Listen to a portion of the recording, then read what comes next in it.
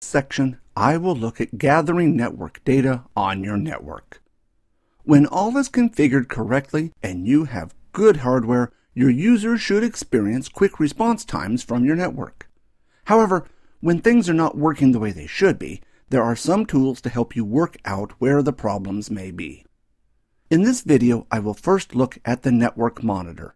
Network Monitor will allow you to capture and analyze data traveling around your network. When you install Network Monitor, you will first want to give some thought on where you place Network Monitor on your network. In order to capture the right data, the data you want to capture must travel through one of the interfaces that Network Monitor has access to. Once I have looked at where to install Network Monitor, I will go through how to install Network Monitor and how to use the graphical interface included with Network Monitor. In some cases, you may want to use the command line for Network Monitor, so I will look at how to do that. Lastly, I will look at Simple Network Monitoring Protocol, or SNMP. SNMP allows your devices to collect statistics that can be analyzed by you. Network Monitor is no longer included in Windows Server 2008 in the base install as it was in previous versions of Windows Server. It is, however, available as a free download from the Microsoft website. In order to use Network Monitor on your computer, you will need to be an administrator on the computer or a member of the local group NetMon Users Group. Network Monitor will allow you to capture and analyze any traffic that comes through your computer. The computer on which you install Network Monitor will depend upon your needs. Consider this network. A client is connected to a server via a hub. In order to capture network data, it would make sense to install the Network Monitor on the server. Since the network is connected via a hub and a hub broadcasts data destined for any computer to every other computer connected to the hub, you could capture data from any other client on the network that is connected to that hub. When Network Monitor is configured to capture traffic that is destined for different computers, it is said to be in a promiscuous mode. In the real world, hubs are old technology, and your network may not have a single one installed. Instead, you are more likely to have switches installed. Switches direct traffic to only the computers that require it. In this example, Server 1 would not see any traffic that is destined to Server 2. The switch would simply work out the port to which Server 2 was connected and send the data down that port. To get around this problem, a lot of modern-day switches allow you to configure a monitor port. A monitor port will be sent a copy of all data that is sent to that switch down a nominated port. With a monitoring port configured, any traffic from Client 1 to Server 2 can also be sent to Server 1. Bear in mind that even with a monitor port configured, you can only capture data that comes to that switch. For example, if your switch is connected to another switch, any data that does not need to travel to the first switch will not be transferred from the second switch. This means that if Network Monitor was connected to the first switch via a monitoring port, you cannot capture any data from the second switch that is not routed through the first switch. For these reasons, it is often important to give some thought for the best place on your network to install Network Monitor so it captures the data you require. If you want to capture data that is going over your WAN links, set up a monitoring port on the switch connected to your WAN devices. If you want to capture client data traveling around the network, attempt to connect the Network Monitor to a switch that is in the center of your network where most of your traffic will need to travel. If you are only interested in traffic traveling to a particular server, all you need to do is install Network Monitor on the server you want to monitor. Let's have a look at how to install and configure Network Monitor. Previously, Network Monitor was included with the operating system out of the box, but nowadays you need to download it from the Microsoft website and install it. I have already downloaded Network Monitor from the Microsoft website and saved it to my desktop. The install is quite a simple one. When I start the install, Setup will ask if I want to install parsers. These will be installed after I press Finish on the last screen of the setup. Once I pass the Welcome and License screen, I will be prompted if I want to use Windows Update to keep Network Monitor up to date. If you select the option, Use Microsoft Update when I check for updates, Network Monitor will be updated when your computer performs Windows updates. On the next screen, you can choose the type of install. In this case, I will select Custom to show you all the different options. On this screen, you can select the components that you want to install. You can see here that there are 3 different components you can install, the first being the program. This is required and cannot be switched off. The component update system path will update the system path so that Network Monitor can be run from the command line from any directory. The last option installs the help files and also some filter files you can use with Network Monitor. Filter files allow you to decide which traffic you want to see in Network Monitor. In most cases, you will want to leave all these options on. The option down at the bottom, Install this product for all users, determines whether Network Monitor will be available for only this user or for all users. Moving right along, I can choose to create a desktop shortcut, which I will, and finally install the product. The install is quite fast and does not take long to install. Once the product is installed and I press Finish, Setup will then install some parsers on the system. Parsers analyze data and then display data if they match a certain criteria. They are similar to filters but are a bit more advanced in the way they check for matches in the data. Once Network Monitor is installed, now if I open Windows Explorer and go into the properties for the network, I can then find my network adapter. If I now go into the properties for that network adapter, you can see that a driver has been added called Microsoft Network Monitor 3. In order for Network Monitor to capture data from a system, this network driver must be installed and enabled. This is done by the setup program, and unless someone has changed it, you should be good to go. If I exit out of here and go back to the desktop, I can now run Network Monitor from the desktop shortcut. Down at the bottom left-hand corner, I can select the network adapters from which I want to capture data. Notice that there are 2 network cards installed on this computer and appear as Local Area Connection and Local Area Connection 2. I also have the option for ISATAP and Teredo tunneling. If I select my second network adapter, you will also notice that I have the option for P mode. P mode stands for Promiscuous Mode. When Promiscuous Mode is enabled, Network Monitor will capture data that is not destined for your network card. If you have a wireless network card, this will appear as M mode, but essentially does the same thing. Once you have selected which network card or cards you want to monitor, go to the top of the screen and select the option New Capture. This will create a new tab containing all the data captured in that capture session. To start capturing data, press the button Start. In order to have some data to look at, I will run Internet Explorer and then navigate to the Microsoft website. This will transfer some data across the network connection for Network Monitor to capture. If I now close Internet Explorer and go back to Network Monitor, I can stop capturing data by pressing Stop. If I now go over to the left-hand side and select My Traffic, this will show me all the data that was captured coming or going from this computer. Since I selected P mode on one of the network adapters, if I select Other Traffic, you will notice that this traffic was not destined for this computer, but the network adapter on this computer still received it. You can see that there was some DHCP traffic and also some ARP traffic. Generally, data displayed in here will be broadcasts, since I am connected to the network via a switch. Under My Traffic, you will also notice that the traffic that was generated by Internet Explorer has been separated from the other traffic. Network Monitor automatically separates data from different programs. This makes it a lot easier to analyze the results.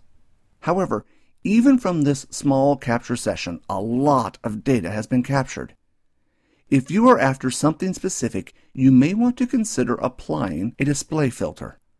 Microsoft has supplied a lot of predefined filters for you to use. To select one of these filters, select the option Load Filter. In this case, I will select the DNS filter to show DNS-related data. Once I press Apply, all I will see is DNS-related data. Internet Explorer itself did not create any DNS data. However, if I select My Traffic, you can see the DNS data that was generated by this computer or sent to this computer. If I expand Unknown, you will notice that the data is grouped. These are called conversations, and you can see here the IP addresses of the conversations that were involved. IP addresses are difficult to remember, so you may want to set up some aliases to make it easier. To do this, select the pull-down menu Aliases and select the option Manage Aliases.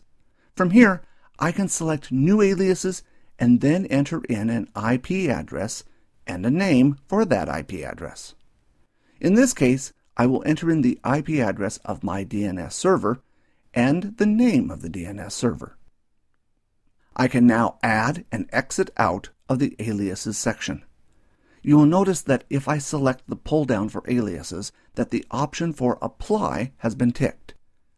Now if I look through the data that has already been captured, this packet had its source IP address changed to DNS Server 1.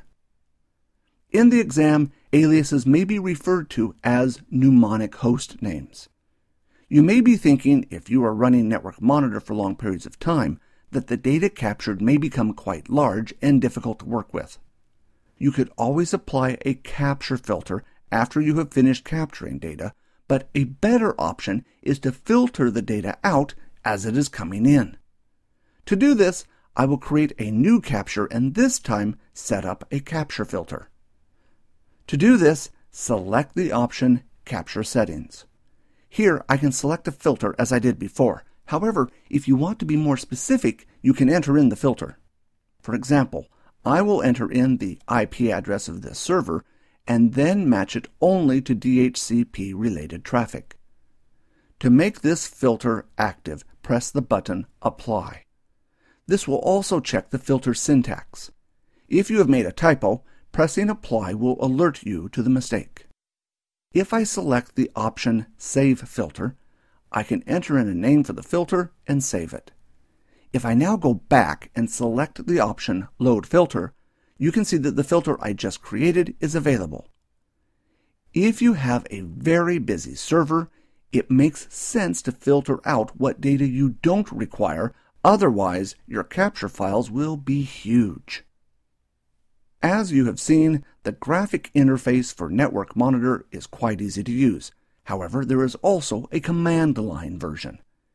If you run nmcap with a parameter of /?, you will get help information on this tool. There are quite a lot of options. The most common options you may use are Network, Capture, and File. The parameter network determines from which network connections or connection you want to capture traffic. If you use *, this will capture data from all network cards. You can also enter in the connection name like local area connection or even the network interface card index number. Windows will allocate a number to each connection in order for you to know this number. In a lot of cases, it is easier to use this number. For the captured parameter, you can enter in protocols such as SMB, IDAP, DNS, or DHCP. In fact, for this parameter, you can even enter in any valid statement like the one I used previously in the display filter. Lastly, you can enter in the file name to which you want to save the data. This file can later be opened in Network Monitor. If you need to find the network interface card index number, you can do this by running the command nmcap with the switch Display Networks. If I open a command prompt and run the command nmcap with the switch Display Networks, you can see that Local Area Connection 2 has the index of 3. If I want to run a capture with only the data from Local Area Connection 2, I can run nmcap with the switch Network 3. I can then enter in /capture, and in this case, I will enter in DNS, so DNS traffic will be captured and nothing else. Lastly, I will put in /file to specify the file name. Network Monitor will now capture data from Local Area Connection 2 and filter out any data that is not DNS related and save the output into the file called dns.cap. Once I have finished collecting data, I can press Ctrl+C to exit the program. Once saved, the data can be read and analyzed with Network Monitor at any time. Network Monitor is an excellent tool for monitoring traffic traveling around your network. SNMP, or Simple Network Monitoring Protocol, is an open standard that is supported by a lot of devices on the market. It is often used for reporting performance and faults. You could, for example, report on how much traffic is traveling through a device. You could also configure the device to report when a network connection went down. SNMP can also be configured to report on hacking attempts. If, for example, you had a number of incorrect password attempts on a device, you could use SNMP to report on these. SNMP has two components. First, there is SNMP management software. This software collects data from SNMP devices on the network. Windows Server 2008 does not come with any SNMP management software. If you want to use Windows Server 2008 to manage your SNMP devices on your network, you will need to obtain some third-party management software. The second component is the SNMP agent. The SNMP agent runs on the device. The agent is what captures the SNMP data and sends it to the SNMP management software. Windows Server 2008 does not come with SNMP management software. However, it can be set up to use an SNMP agent. Let's have a look at how to configure the SNMP agent on Windows Server 2008. To install the SNMP agent on Windows Server 2008, launch Server Manager. SNMP is a feature of Server Manager, so select Features and then select Add Features. From the features list, you want to select SNMP Service. There are two options you can install. The first is the SNMP service, which is essentially the agent allowing your SNMP management software access to SNMP data on this service. The second component, SNMP WMI Provider, allows WMI processes to access SNMP data. WMI stands for Windows Management Instruments. WMI is a framework that you can use to manage Windows computers. For example, you could write a Visual Basic script to access WMI to read information from your computer and set configuration settings. WMI acts as an interface to read data about devices on your computer, for example, the size of your hard disk and the speed of your network card. Adding this component allows the WMI interface to access SNMP data. Once I have selected my components and pressed Next, all I need to do is press Install. SNMP services will now be installed. The install is quite fast and should be done in less than a minute on most servers. Once the install is completed, to configure SNMP, I will close Server Manager and run Services from Administrative Tools under the Start menu. From the list of services, there are two services that relate to SNMP. The first is SNMP Trap. This is the service that receives SNMP data from another computer. This service is required by third-party SNMP management software to operate if it is installed on your server. You only need to worry about this service if you install SNMP management software on this server. If this server is only going to work as an agent to SNMP management software installed on another computer, you do not need to worry about the SNMP trap service. If I select SNMP service, to configure the SNMP agent, right-click and select Properties. You will notice that the service is the same as any other service except that there are two new tabs. These are Agent and Traps. If I select the tab Agent, the first thing you can configure is the contact information and location information.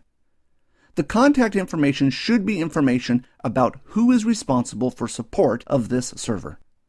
The location of the device should be the physical location of the server. For example, the device is located in Building 2, Level 6, Conference Room A. The next section has 5 tick boxes which determine what the service can access. If you want the SNMP service to access physical devices such as hard disks, you will need to ensure the physical tick box is ticked. If you are running any software on the server that needs to send a message via SNMP, you need to make sure the application's tick box is ticked. The tick box data link and sub-network should be ticked if your server is acting as a bridge between networks. A bridge works on layer 2 of the network and usually combines different network types together. A common type of bridge connects wireless to a wired network. If your server is configured as a router, you will need to tick the box Internet to gather SNMP data about the router. The last option, End-to-End, needs to be ticked if the server is being used as an IP host. Basically, this means you are using the TCP/IP protocol. If I now select the Traps tab, to start using SNMP, you need to enter in a community name that the SNMP service will use. Most SNMP devices will be configured by default to use the community public. I can add public here by typing it in and pressing Add to List. You will notice that if I now select the pull-down list, public has been added to that pull-down list. You can add more community names here if you want. In the trap destination area, you will need to enter in where the SNMP service will send SNMP collected data. For example, in this case, I could enter in a server that will have SNMP management software installed. If I now select the Security tab, it is a good idea to set some options here to protect your SNMP information from being collected by the wrong person. In the top section, I can enter in the community name public and then set the access level. By default, the access will be read-only, but you could also give read and write access. Once you have set the level of access, you can then set the addresses from which this server will accept SNMP packets. By default, the SNMP service will only accept packets from the hosts listed. This host is already configured to send SNMP packets to my server with SNMP management software. If you only want to send statistical information to the server for collection, you do not need to configure any options here. If, however, you want your management software to have some control, you will need to configure the host in here. If security is not a primary concern for you, you can always select the option Accept SNMP packets from any host. That's it. Press OK, and the SNMP service is now ready to go. When using Network Monitor, remember, choose the location of where you want to install Network Monitor carefully. If you install Network Monitor in the wrong place, it will not capture the data that you require. By default, Network Monitor will only capture traffic that is destined for your computer. That is, has the same IP address as the computer that has Network Monitor installed. If you want to capture all traffic, make sure that you enable promiscuous mode. With promiscuous mode, Network Monitor will capture all traffic, but remember, it can only capture that traffic that physically travels down the network connection on which Network Monitor is listening. If you are planning on using SNMP on Windows Server 2008, remember that Windows Server 2008 does support SNMP, but you will need third-party tools to analyze any data sent to SNMP. Windows Server 2008 out of the box can only send SNMP data to another computer, which will process it. Remember this fact for the exam. Good luck with your network and keeping it nice and responsive for your end users.